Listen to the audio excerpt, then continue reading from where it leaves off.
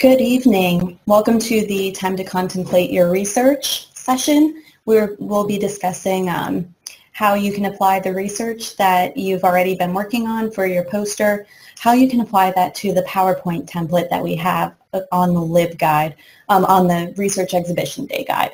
So speaking of that, let me share my screen with you and walk you through a couple housekeeping things before we get real into it. So hopefully you can see my screen. If you're using the Central Penn Wi-Fi, you may experience some networking problems, but it should be all right. Let me make the view a little bigger.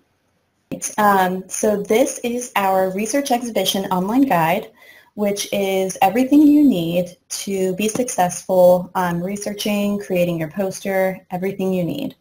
So the URL is guides.centralpenn.edu/researchexhibition.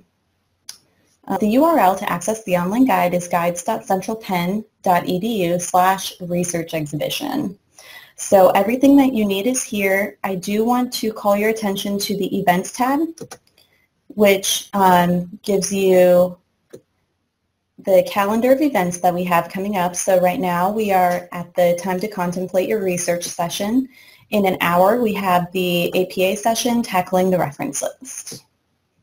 And then we also have a session coming up on Monday, Creative Infographics. I'll be talking about how to use some free online tools to make your posters really visually appealing and displaying infographics. We're going to use PictoChart, which is free, and we'll look at a couple other tools as well. So definitely check that out. We also have a calendar tab right here. So this you can integrate into your Office 365 calendar if you use that. Instructions on how to do that are down here, how to import the calendar. But if you double click on this, I'm not going to do that right now, but if you click on the calendar, it will take you to the actual calendar and you can open up all the events and see details. Okay. So today we're talking about using the template, applying your research to the template. So I want to make sure that you know about this template tab right here as well.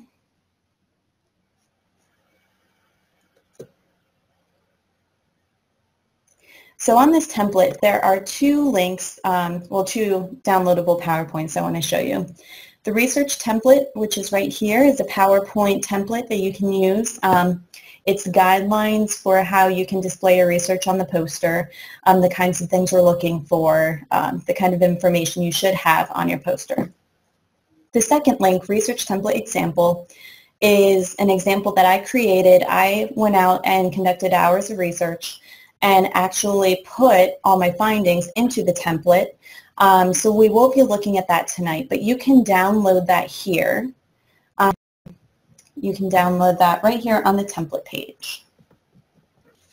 Okay, so first we are going to talk about what kind of information should be on each individual slide, and we're going to talk about that in detail. Then we'll talk about if you absolutely have to use the template, and finally we'll go over a few design tips for your slides and your poster. So the first slide of the template is the title of the project. One thing to note is that you do not have to complete your slide in order. So for example, if you have not finalized your research question yet, then you should not be giving your poster a title until your research question is finalized.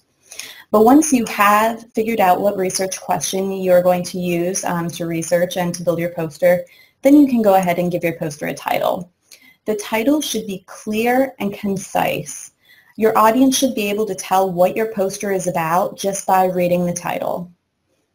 And be creative. Don't be afraid to lend your own voice as well. If you don't lend your own voice, all the posters are going to sound very similar, and we do want you to be creative. There are some example posters online from other colleges that I recommend you look at. The first one is the NCSU posters. They are really great. You can see some creative titles. These are digital posters, so we are going to be using trifolds, but they have really good examples of posters for you to look at. I'm going to go ahead and also show you the other set of poster examples. University of Texas at Austin. If you just do a Google search for University of Texas at Austin, you'll be able to see some of their poster samples, get ideas for creative titles, but that also are descriptive of your research so that the audience knows what your topic is. Okay, so for the template that I used, the example I created, I simply titled mine Academic Libraries and Retention of Minority Students. That was my topic. It's not super creative, but it is very direct. You know just by the title exactly what I researched. I researched about academic libraries, and I tried to see if there was a connection between retention and minority students in particular. All right, let's go on to slide 2. So slide 2 is your research problem or the research question or the research statement. So if you haven't finalized your research question yet, then that's the step for you. First, you have to find a narrow enough topic that there's a manageable amount of published literature and not too much. So a couple of weeks ago, I did a Research 101 session. You can find that in the archive of the online guide. I highly recommend that you listen to that to give you some research tips. But some good places to explore just to narrow your topic down from a really broad topic would be Credo's Mind Map, Gale's Topic Finder, and even Wikipedia can be an okay place to help you get a narrowed topic idea. But just a reminder, you never want to use Wikipedia as a source for your academic research. That's a big no-no. But it can be a good place to explore, get some ideas. One thing that's really good with Wikipedia is they have lots of internal hyperlinks, so you can just spend hours clicking around, exploring. So maybe you'll find something related to a broad topic that really interests you, and you can narrow it down to something more specific because you found an interesting link in Wikipedia that you didn't know about. You can also talk to any of us librarians about how to narrow down your topic. I've already helped a few groups decide on how to narrow their topic down. So we love to talk about narrowing topics. It's a challenge, and so I think that's why we like it. At least that's why I like it. So once you have your narrowed topic and you're really starting to do some research, you need to decide on your specific research question. So this can be the most difficult part of the research process, in my opinion, but an easy way to determine a specific research question is to take a common question about your topic and then limit it to a certain time or place. So let me give you an example here. If your topic is about the wage gap between men and women, that's a really broad topic, and a lot of research has already been done about that. But it needs to be more specific. So you could do something like, what is the average wage gap between men and women in central Pennsylvania? And then do some research there. Or you could do something like, has the average wage gap between men and women increased, decreased, or remained stagnant for the past 20 years only? And then account for inflation. So if applying a time or a geographic location doesn't work, because that won't work for everything, try pinpointing to a very specific discipline or subject within your topic. So one way to do this is, what is the average wage gap for academic librarians? Or how does the average wage gap compare between academic and public librarians? So that would be several ways that you could narrow down from just talking about the wage gap between men and women. You can take any of those options, and hopefully that will help you. And if you're still stuck how to narrow your topic down, then a really great place to get ideas is to look through the discussion section of scholarly articles. So whenever reading about an experiment or a study, or primary research, there should be a discussion session toward the end. In the discussion, the authors discuss further areas for future research. So to implement this method, you could find an article in EBSCO, Gale, ProQuest, or even Google Scholar, and find an article that describes a research study that interests you. So you want to look for major headings like methods, data analysis, findings or results, discussion, conclusion, and references. If you see those, you're on track. And if you don't see those major sections, then it's probably not a scholarly research study. So you could also limit to peer-reviewed articles, and that would really help you as well. So once you've found the article, read through the discussion section and look for statements that indicate areas of future study where more exploration is needed, and areas that could be looked into further. Any kind of statement like that, futuristic sounding, research is needed, any statement like that. So any of those can point you in a direction, maybe I should see if research has been done about that.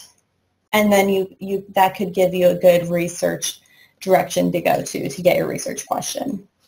So ProQuest has lots of dissertations and theses, and a lot of them have their own section dedicated just to areas of future research, which can be found in the table of contents. So let me show you an example that I found. So I found this really good article in ProQuest, Dissertations and Theses. Oops, a little too big. Okay. So let's go ahead and scroll down to the table of contents. Okay, so here we are on the table of contents. Let me scroll up. All right, so you can see it begins with introduction, literature review, methodology, results. So we're starting to see those major sections: discussion, conclusions, and recommendations. So down here, I see recommendations for further research, page 102. So I know if I scroll down to page 102, I can read a little bit about where I could go with my research, according to the person who wrote this. Recommendations for further research.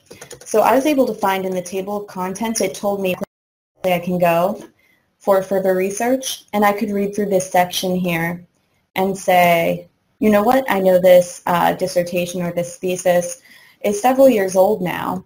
There may be research done about this that I can find, but it's probably not a whole lot yet. This would be one way you could definitely find a narrowed research question.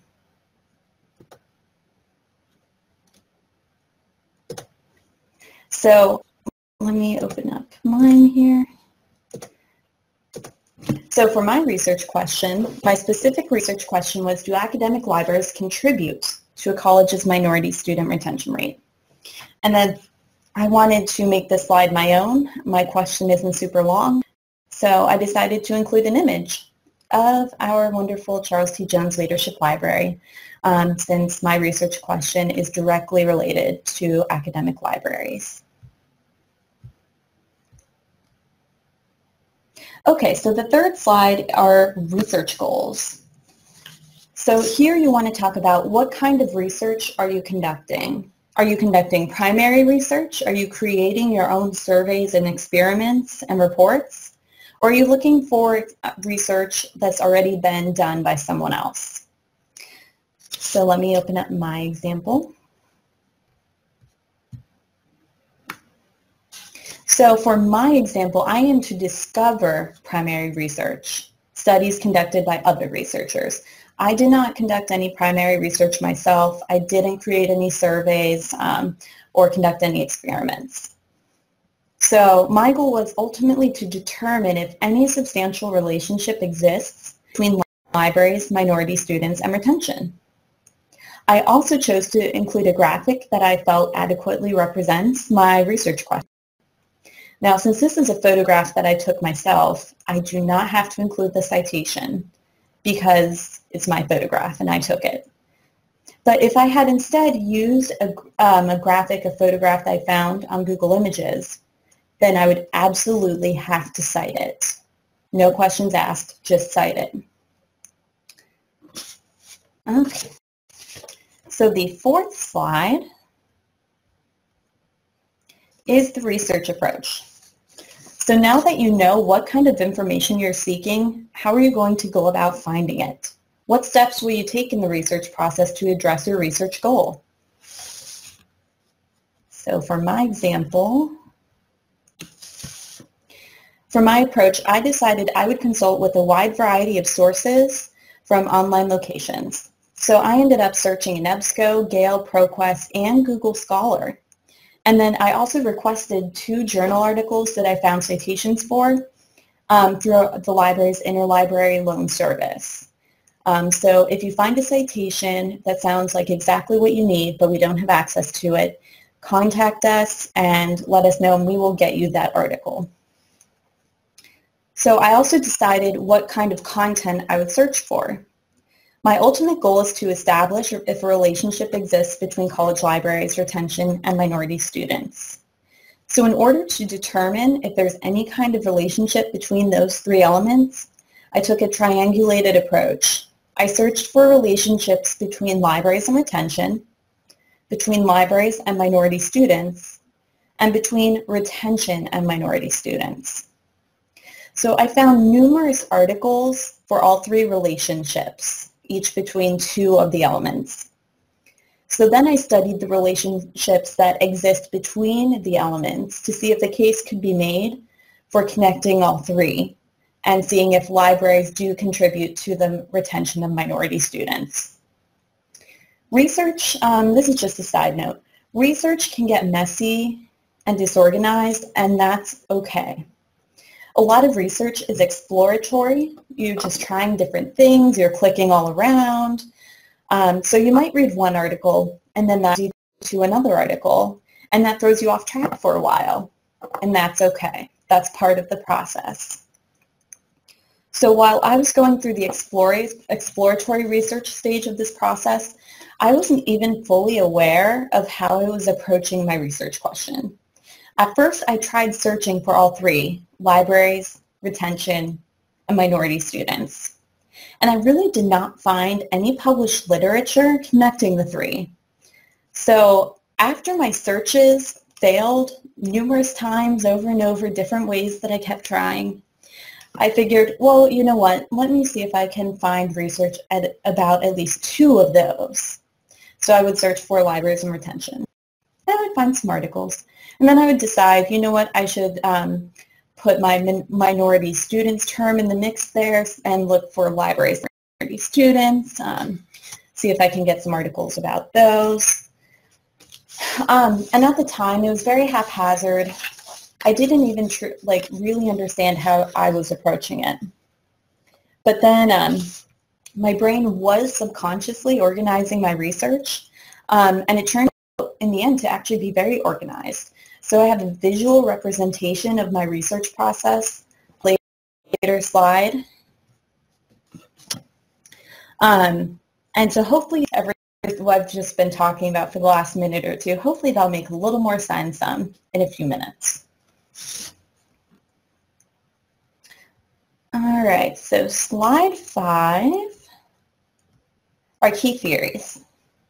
The key theory slide should indicate what the published literature you've reviewed and studied says. This one slide will probably take up the bulk of your time. Now, there are 2 ways to approach creating this slide. The first way is to draw what you've learned from your sources somewhere else like Microsoft Word or Google Docs, then reproduce on this slide the final version, the final draft. So the advantage of doing it that way is that you'll have a lot more information in another than on the single PowerPoint slide. Now, I did not use this method, and I wish now that I had, because it would have saved me a lot of time. But I approached the slide a different way. and my guess is that it's most of you will also end up approaching the slide. I just use the slide as a rough draft, a middle draft, and a final draft. So everything I initially found, I typed onto the slide, and the more I researched, the more I typed, and my words ended up being really small font and exploding off the slide. I couldn't really read it all. And it takes a lot more time to organize all of that. And the slide is continually evolving this way. This is also more disorganized and messy. So you do have a higher risk of making a mistake or forgetting something, leaving something out. So I would definitely take the more organized approach if I did this again and keep track of everything somewhere else, like a Microsoft Word document, and then say, here's what I want for this slide, and just pull the major points. Let me show you mine.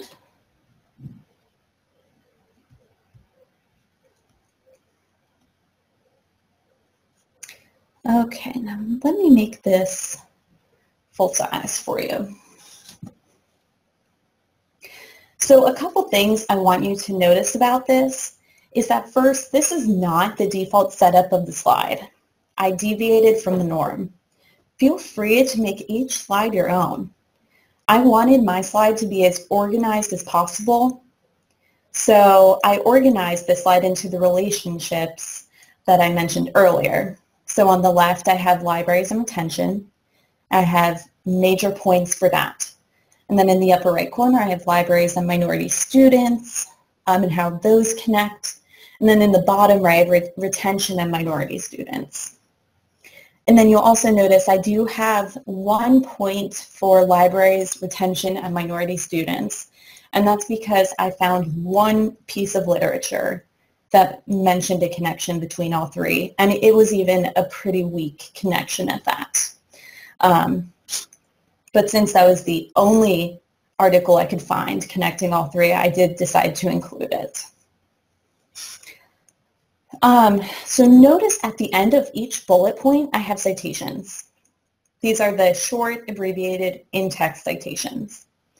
I have to include these because I did not conduct any of these studies myself. So I did not draw these conclusions on my own.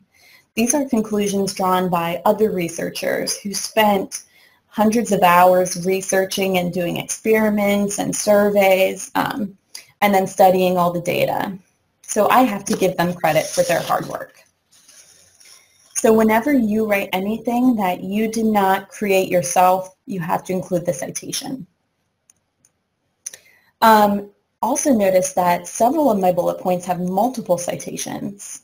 And that's because I found several articles that agree on that particular point.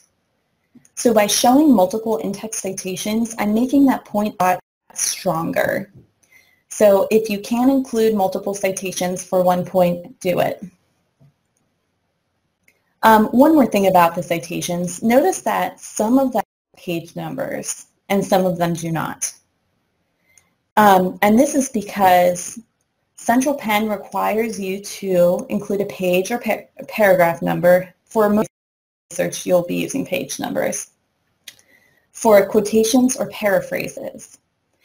But if you are summarizing in one or two sentences, you're summarizing an entire work that spans many, many pages, then you do not include the page, just include the author and the year.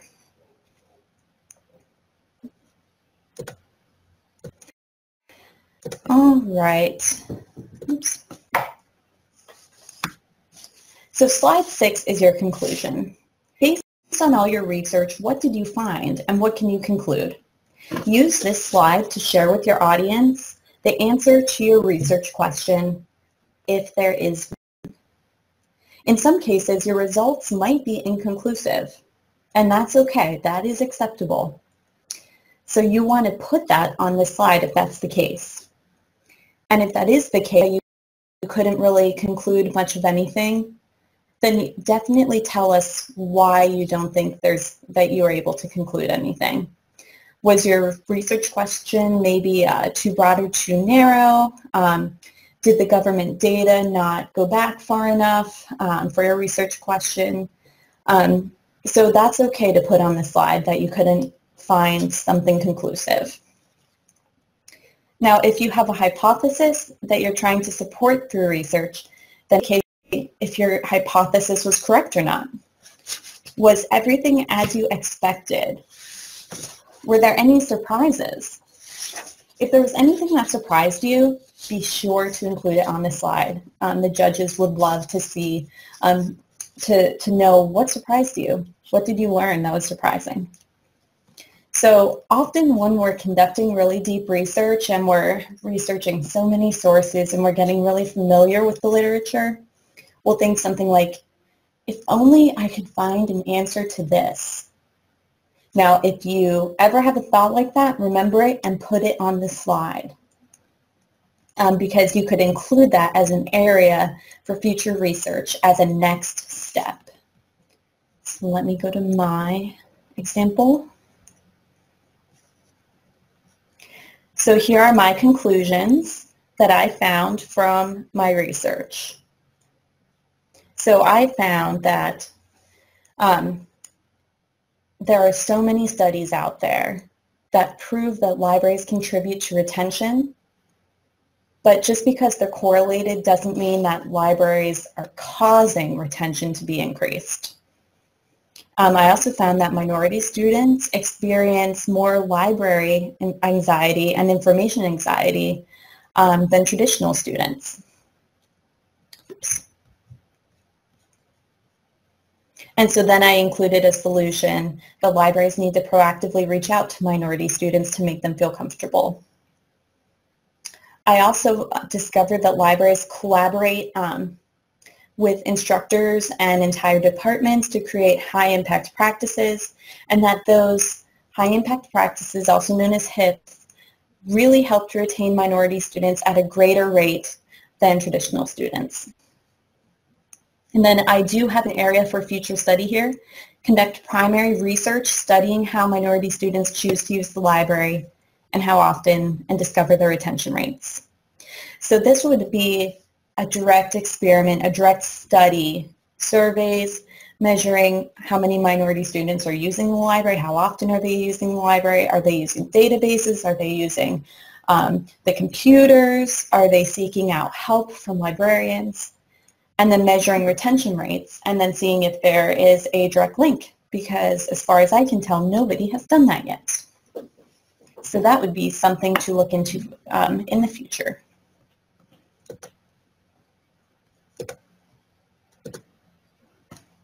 So slides 7 and 8 are going to be your visual aids. You can use these for diagrams, illustrations, charts, tables, graphs, photographs, etc. So if you follow this template, these slides will be front and center on your poster in the most important and eye-catching location. So it's important that you include visually appealing, relevant, and understandable graphics on these two slides. Let me pull up mine here. Let me make this big. Oh boy, some of the words are small, but that's okay. If you are watching this, I would recommend that you open it up to full screen, and that should help you hopefully read the words.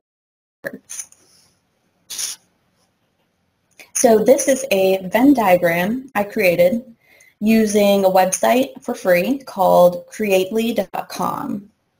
I will be talking about infographics next week, so I might be discussing Creately. I will definitely be discussing Pictochart though. So this is the slide I referenced earlier saying that I created a visual for my research. So this shows really how my elements act together. So I have information about libraries right here, information about retention over here, and right here in the overlap, this is how libraries and retention are related. So high impact practices are here, attendance at information literacy sessions is here, using library resources and services is in there, professional librarians, how much libraries spend on students. All of those are connecting libraries to student retention. So down in this section, I have minority students. So how are retention and minority students connected? So you can see that in this overlap here. And then in this third section of this overlap, this is how libraries and minority students are connected. So like I said earlier, I found one article that talked about all three. So that is right here in the middle. I found that Latino students have lowest persistence rate and lowest library usage rates. However, this article did not conclude that the library usage rate contributed to the persistence rate. So like I said, it was a rather weak article, but it was the only one I could find connecting all three. And so this middle part was really my area of research. This is where my narrowed research question belongs, right here in the middle. Here is my second graphic. And notice that I do include a citation for this, and that's because I did not create this myself. I am borrowing it, so I have to include the citation. Now, I recommend for you that you create 2 original infographics, visual aids, because that will make for a much stronger poster for you. But I did want to show you that this is an option, but the judges will not be nearly as impressed if you borrow a graphic from somebody else. Now, if you decide that you must borrow from somebody else, make sure it's directly relevant and not only a little relevant. You want it to be directly related to your research question, which for my research question this is. Okay, so we're almost through our slides.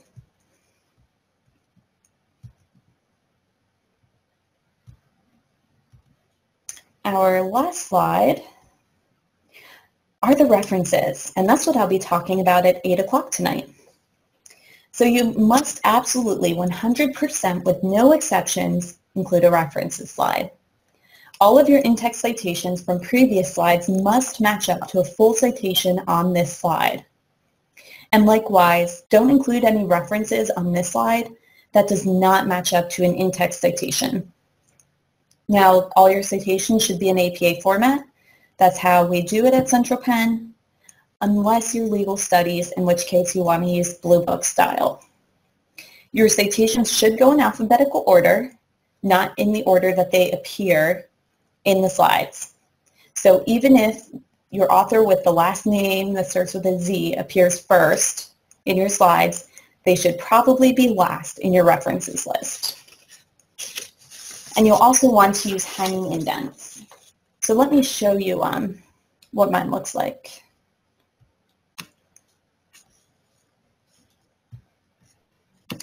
Here's my references slide. I know it's a lot to take in. There's a lot of text here, but you can distinguish the citations from each other because I do use the hanging indents. So you can see Bell is an author of an article that I used. Chang, Kwan, Stevens, and Buonora are another. So each of these is a new article. So let me stop sharing my screen for a little bit. Okay, so do you have to use this template? The short answer is no, but this is a really great starting place, and I recommend that you definitely at least start with the template, and then if you decide to deviate, that's up to you. We do want to encourage you to be as creative as possible.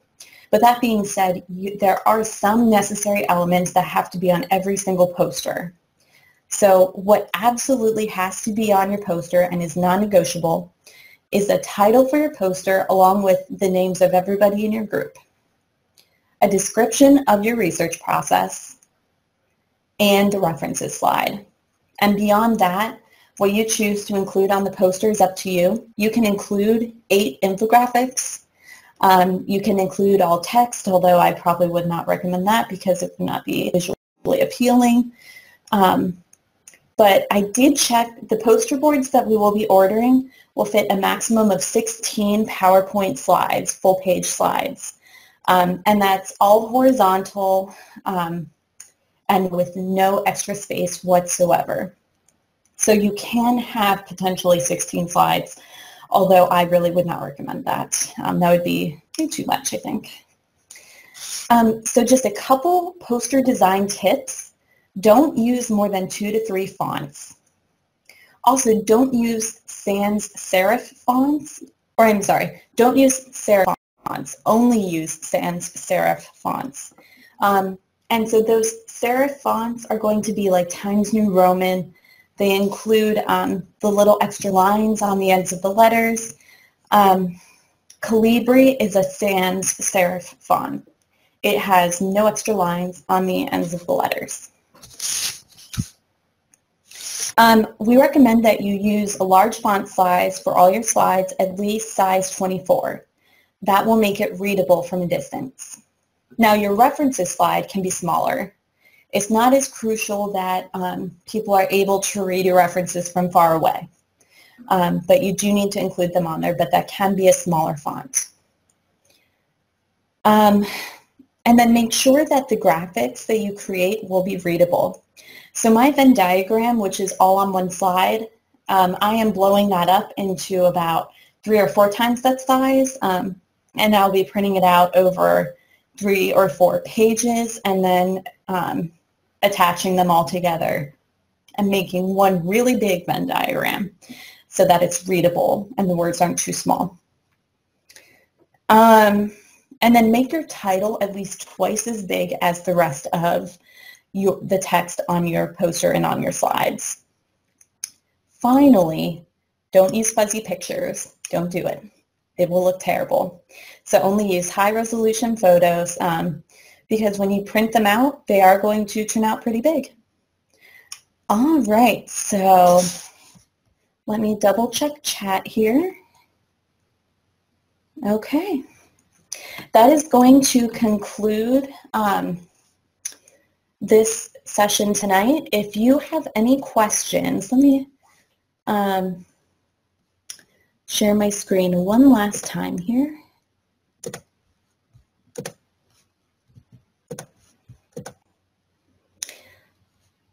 If you have any questions, you can visit the online guide, which is guides.centralpenn.edu/research-exhibition. And you'll find my contact information here. You can use this button to send me an email. Go ahead and give me a call. If I don't pick up, leave me a voicemail. And you can also call the library's general number, which is 717-728-2500. And you can also email us at library@centralpenn.edu to get in contact with us. All right, so that is going to conclude it for tonight. I'm going to stop the recording, and thank you for listening, and don't hesitate to contact me with any questions.